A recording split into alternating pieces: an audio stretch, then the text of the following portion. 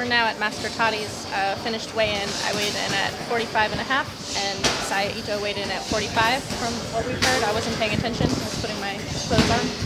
And it's, I don't know, maybe like 9 in the morning, and we just got to Master Toddy's. We're going to be staying in some rooms here to rest during the day.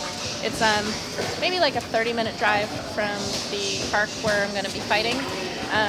But got a phone call from crew new, checking in, making sure everything was good, and just getting ready to go and relax, get some food, and just chill for the rest of the day until it's time to go back and fight. They want us back there at like 5.